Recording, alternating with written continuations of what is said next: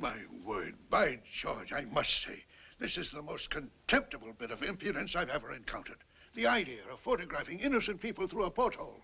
Why, it's absolute invasion of privacy. Just imagine some newspaper getting a hold of it. Lady Beekman would never believe it was you were just being a snake. I think I'd better sit down a moment. Are you sure, my dear, there's no more of these things about? Positive, Piggy. Do you feel better? You little angel. You don't even know that there is a certain kind of girl that would take advantage of a thing like this.